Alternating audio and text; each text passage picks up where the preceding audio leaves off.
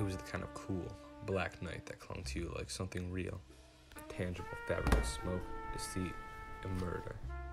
This case was a real tangled mess, a backroom card game frequented by cheats.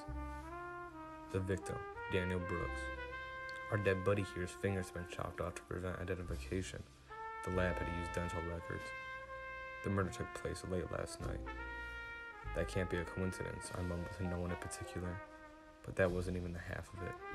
The whole reason I took the case to begin with, trouble, in the shape of a pin-up blonde with stems for days, and then some.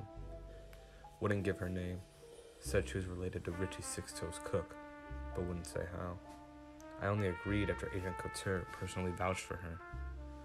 I decided to check my past day's mail and noticed a strange letter in the midst, addressed directly to me, with only a black heart.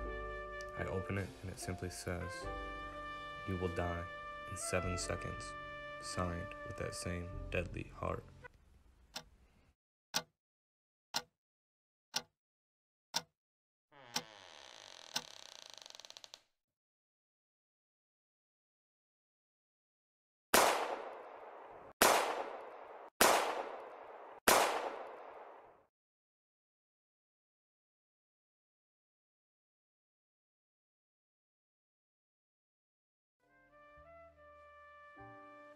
That's all in a day's work here in Sin City.